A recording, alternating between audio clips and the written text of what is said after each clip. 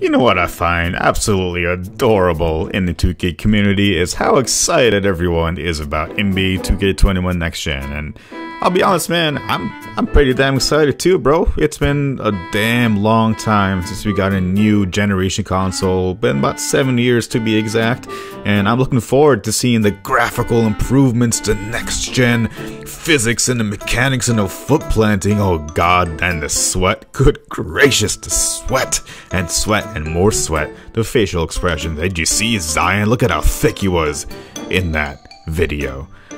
Listen, the game looks really promising, man, and they're getting rid of the neighborhoods. It's going to be a fresh new park or world or 2K World or whatever the hell it is. Bro, I'm excited, but I got to be the Debbie Downer here. It's my job to be Buzz Killington here. My job is to tell all of you to hold your horses and relax a little bit. Temper those expectations, because once the game comes out, I know for damn sure y'all gonna complain.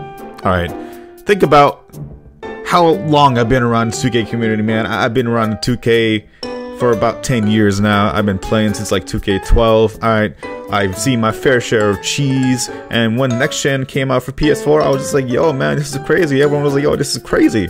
But the fact of the matter was, there were still bugs, there was still cheese, and people, after they got past the first like 2 months of the game and the lore washed off as with anything new, then they were like, yo man, I'm kind of disappointed, bro. I'm kind of annoyed, man. Fix the game, Mike Wang. Fix the game, Ronnie2K. Fix the game, LD2K. I can just see it right now, man. Day 1 of the game comes out, and then you reload in and realize the curry slide is still in the game.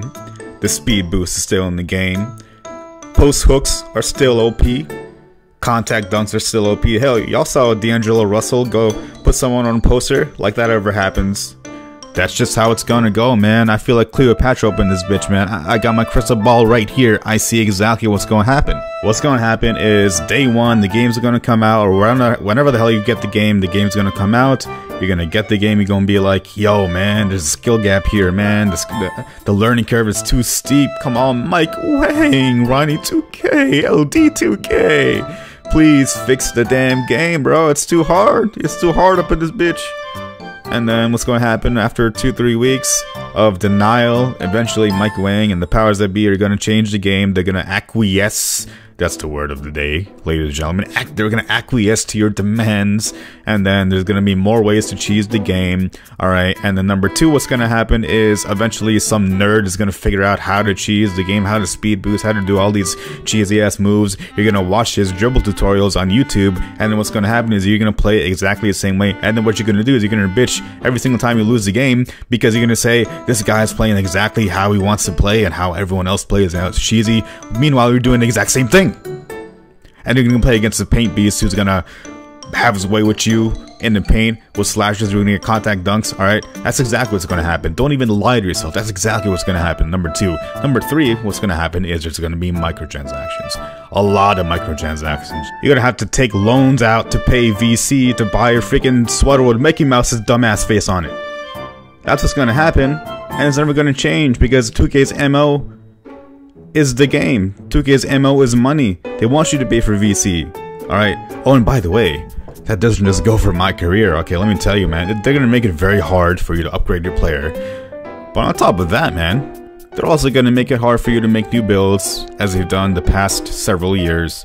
And on top of that, Mine Team. Oh boy, if you are a Mine Team content creator, if you are trying to open packs, boy, you might as well go to Vegas, because that is straight gambling. Alright, you're gambling with real life money.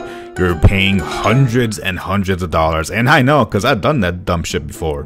I did in 2K13, never again. Alright, I got Allen Iverson for 1 pack in 2K13. I went crazy, I bought a shit ton of packs. Alright, what you're gonna do is, if you're a My Team fiend, you're gonna buy a bunch of packs, waste a lot of money. You're gonna cry when you don't get a diamond or a pink diamond or an onyx or a freaking galaxy opal or a freaking platinum nebula, whatever the hell other color they're gonna come out with.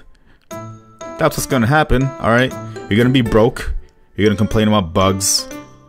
You're gonna complain about the toxic community, which is, oh goodness gracious, until the sorry ass Clippers win NBA championship and hang championship banners in Staples Center.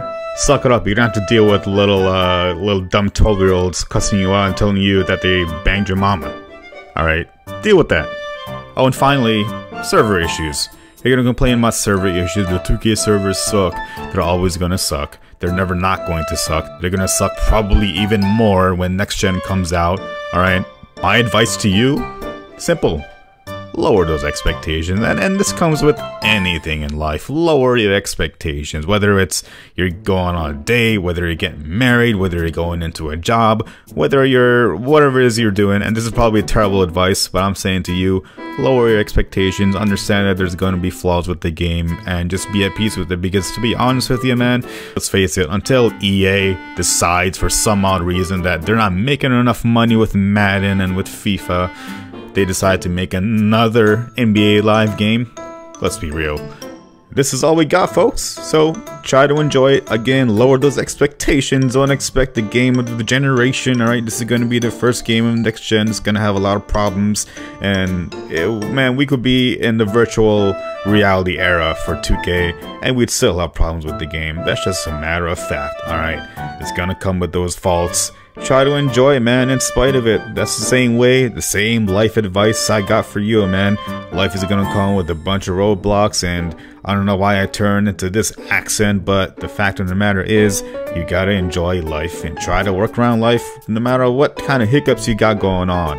Alright, so this turned from a 2K rant into a motivational speech. I did not expect this turn. Thank you for watching. If you did enjoy that, please leave a like, comment, subscribe, share, do all that fun shit. Alright, peace out. I'll see you all in the next video.